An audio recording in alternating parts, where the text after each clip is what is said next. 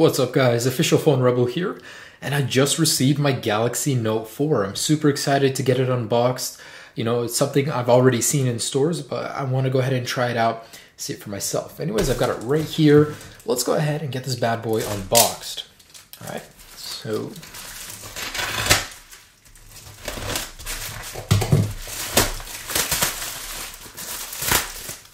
yeah, here it is. So packaging is really similar to that of the Galaxy S5. It's just a different shade, but you know, generally the same. So this is from T-Mobile, so I've got my starter pack right here. Go ahead and set that aside, and here it is. Oh, is there something on it? Oh, I see. Okay.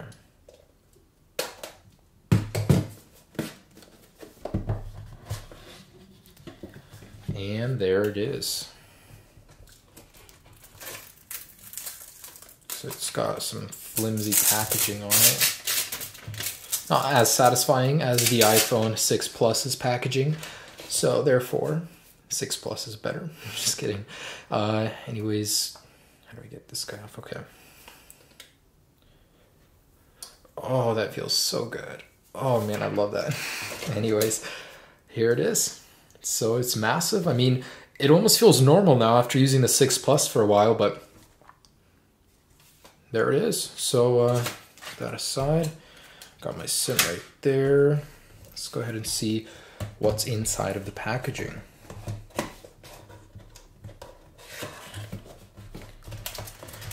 So I've got our starter book. There's stickers in here. Or is that a iPhone only tradition?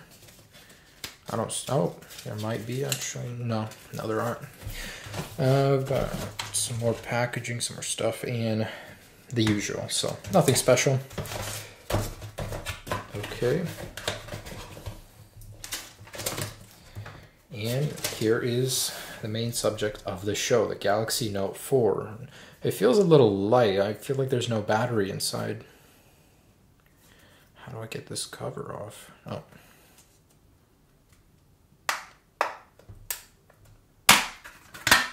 Yeah, no battery. Must be in here somewhere.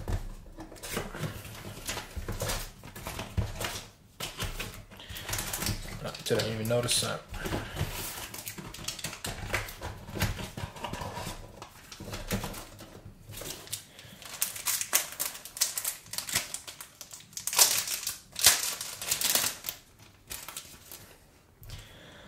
Okay, so let's go ahead and get this guy in here and boot this monster up.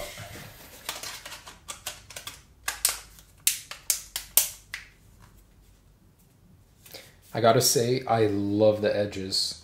It's like, it reminds me of the iPads. They've got beveled edges. Beautiful, but can't wait to see this guy in action. And if you guys want to see, here's the size directly next to the 6 Plus. Screen is just a tad bit bigger, 0.2 inches, 5.7 versus 5.5. In terms of thickness, it's a little bit thicker also, but it is also very comfortable to hold. And although most of the phone is made of plastic, the rear end just screams quality. I love this. It's this textured, you know, leather plastic, but it feels so good.